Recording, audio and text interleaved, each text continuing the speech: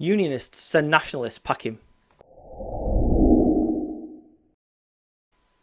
Now, I don't want to get too political at this time, it's really not the right time to do it. But I'm going to show you a couple of clips now from something that happened in Scotland yesterday.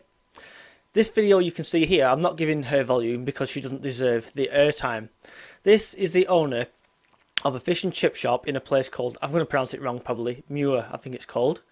And this lady decided to open a bottle of champagne, calling the Queen Lizard Liz, which is disgusting in itself.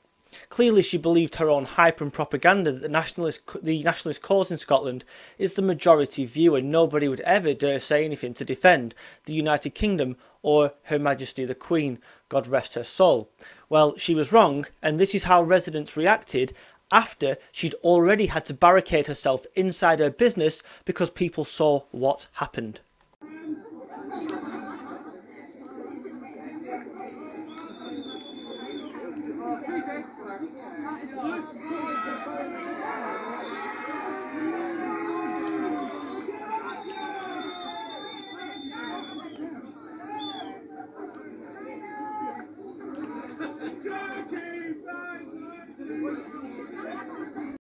This space hopper lookalike that's clearly eaten too many of her own fish and chips clearly underestimated the amount of Unionist supporters, the amount of people loyal to Her Majesty and the royal family and the United Kingdom as a whole in the area. She didn't think for a second that anybody would dare stand up or do anything about what she'd done, and the residents continued further as she left the premises.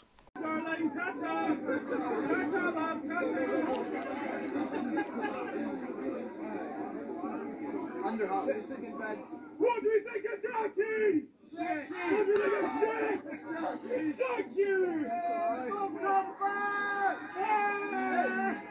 What you see in this person is the face of vile hatred, nationalist division.